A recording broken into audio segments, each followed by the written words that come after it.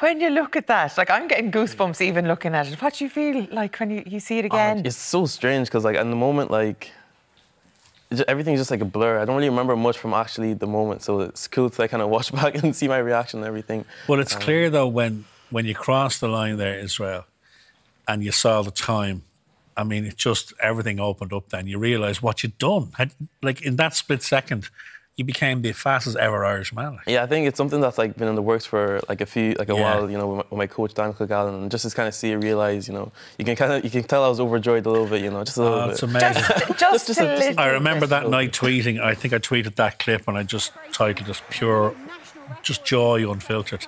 Let's talk about the journey to that though, because let's talk about where it started for you. When did athletics appear on your radar? I guess when I was younger, you know, I used to play football. You know, striker. Yeah, striker, of course. Of course. Stick it over the top. Yeah, I had all the pace. Yeah. But after a while, you know, I kind of saw, you know, maybe the football wasn't really for me, I guess. So my sister, she used to go down to her local athletics club, Dundalgan AC, with the coach Ciara Mageean back then. I used to just like kind of follow her along with, just to watch really. Tagging along with the big sis. Pretty much. Like, yeah, I stuck to her like glue, you know. So yeah. Then over time, I started training with them. And then, you know, I joined the club finally when I was about maybe 15, I guess. And then from there, you know, things kind of just took off, I guess. And did you know that you had something then when you were 15? Because 15 is late enough to be starting off in athletics. Most people kind of drop off at that age, like they're late teens and their 20s. But did you know immediately that, hang on a second, I've got something here?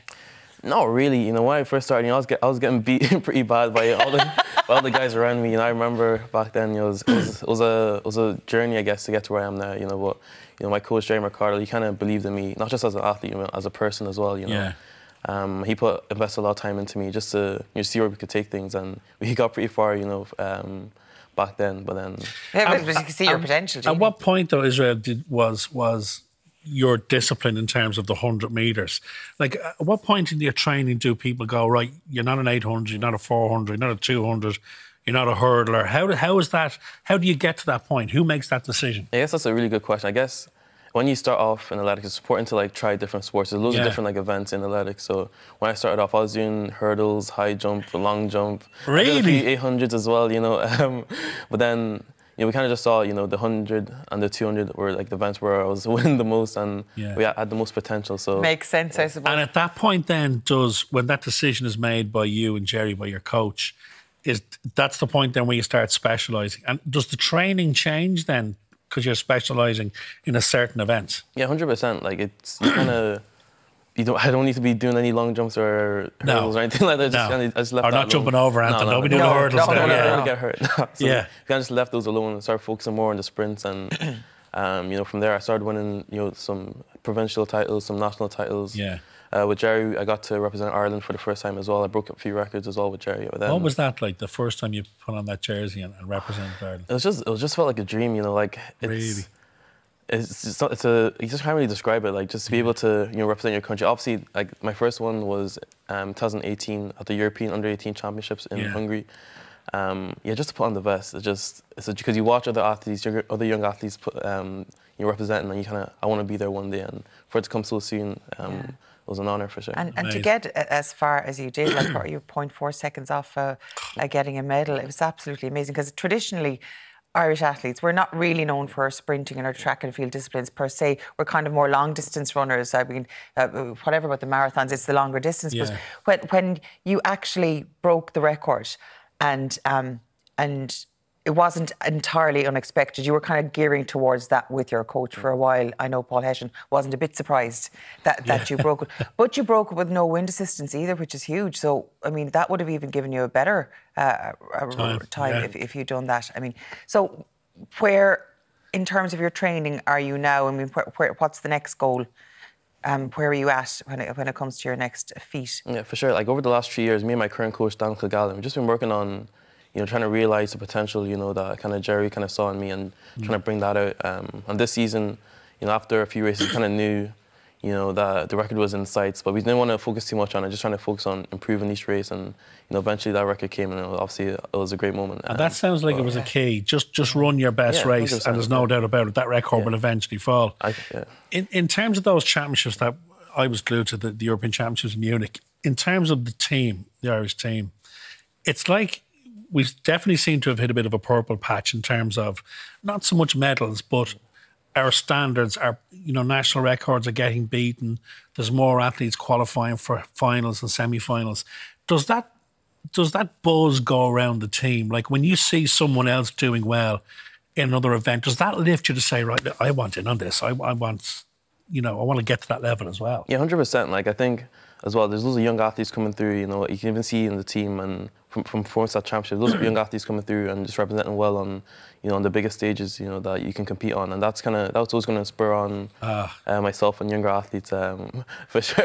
And look at that picture, I love that one. But there must have been some buzz in Munich, was there? Because the Irish team as a whole did so well. Yeah, I think there's something in the air, honestly. Like just even around the hotel, you just feel like the buzz. Like this is going to be a good championship, even before the event. And then really, like I knew I was going to be one of the first athletes to compete, so I just wanted to put in a good performance and try to spur on the rest of the guys. But that seemed to set the standard then for the rest of the team. Set the bar pretty high. It really did, didn't it? Yeah, I think I'm just grateful, to be in that type of position. Some of the other athletes were coming to me telling me, how much like they kind of took from my performance.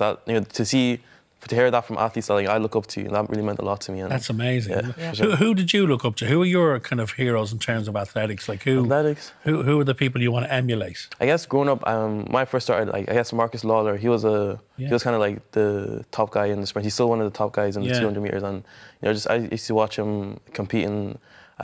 He got a medal at the World University Games as well. And just seeing how he kind of went about his training and his competition, that really spurred me on and inspired me. Amazing. How were you coping time-wise, though? Because it's full on, the training schedule, that plus your studies and UCD, plus you're up and down between Dundalk, UCD and everywhere else. I mean, you must be kept going the whole time. How are you managing to balance it all? Yeah, it is his tough. His mammy and daddy, sorry. I'm getting to that. Yeah, it is tough to kind of balance things. But I have such a great support system with my parents, my brother and my sister, and just my coach as well, Dan Kilgallen. I just let everyone really just kind of supporting me and showing me so much love and everything. That kind of motivates me and just helps me a lot to kind of balance things. But that is huge. I know it was particularly for you, but it's huge. Like when we see you do what you do, and you do your races and compete, but there's a huge team around you. Yeah. And without their support, you couldn't do what you're doing. 100%. I think that's so important. Athletics can be a lonely sport. It's an individual event, a sport, but behind every athlete, there's a whole team, a whole community, spurring them on, pushing them to new heights. And I've experienced that firsthand. And without the people behind me, I wouldn't be where I am today. Who's would be your best pals now on the team? Oh, that's a horrible question. One of them. Just give it. I guess probably Rhasidat probably won the most. Yeah. Because I've been for my first international, she was there as well, and we've kind of went through these different championships together over the years, and it's great to see the athlete she's becoming and the person she's becoming. It's just great to see. Well, it strikes me that there's great characters there. I'd imagine it's not a quiet hotel. There's a bit of crack. Yeah, there is 100%. Not too much crack now. What do you know what I mean? I don't know how much I can see on TV, but no. Can I ask you something that's always fascinated me about sprinters, particularly the 200 and 400? How much of your training goes into the technical end of it, i.e. the start? How important is that? Because it's not just about running fast. You got to get this. Technically, there's a lot in it, isn't there? Yeah, 100%. It is a really technically demanding sport, especially in the sprints. Because it's so short. Everything has to be perfect, fair and perfect. So we do spend a lot of time on the start. That's something me and my coach have been working on this season. Reaction times. Yeah, 100% reaction times. Just everything in general. The whole package. Just focus on different phases of the race and. There's definitely still things I can improve on, so I'm excited to kind of get back to work for next season. The future is bright, isn't it? I mean, in terms of the next championships, what's the next goal now? I guess next year there's European Indoor Championships, World Indoor Championships, and there's European Under-23 Championships as well, and the World Championships again next year. So those 4 championships are what I'm aiming for next year. Do you feel any pressure now to, obviously people are going to be no bringing pressure home the silver or whatever. But do you feel that since you broke the record now people are expecting more of you? I guess people will be expecting more of me. I expect more of myself as well. But as I was saying earlier, it's just about just going out there and just putting my best performance, just doing what I can and just enjoying the journey along the way. You're not in sport for a long time, so enjoy it while you're 100%. You've got broad shoulders, you can handle that pressure. And once you continue to do it with a smile on your face, Israel, the whole country's behind you. We can't wait to see what's next. Thanks a million for coming in. Really appreciate it. Thank you guys so much. So lovely chatting to you. Thank you. And well done again.